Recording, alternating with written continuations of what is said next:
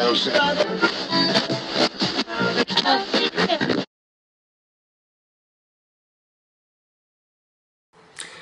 my name is Tim Martin. Welcome to Net 101. I'd like to give you a couple of tips if you're thinking of employing somebody to help you out with social media and the like.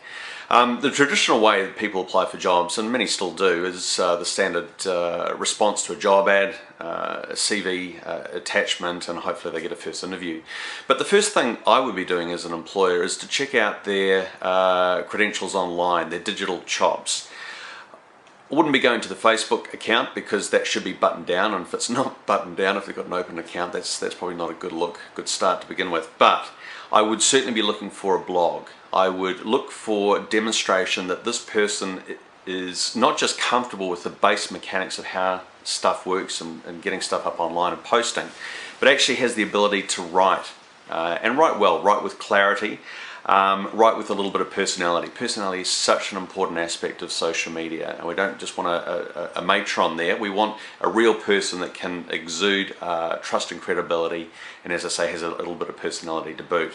So a blog is important. The next thing I would be looking for is YouTube. I mean, video is such an important component of online marketing and communications these days, and I'd like to see demonstration that the person has a YouTube account and is uploading YouTube videos. In fact, it would be even better if they apply for the job by sending you a link for their application, which is in video format. It certainly has the advantage. You can get a lot more insight into somebody's personality rather than just reading a static page in a CV.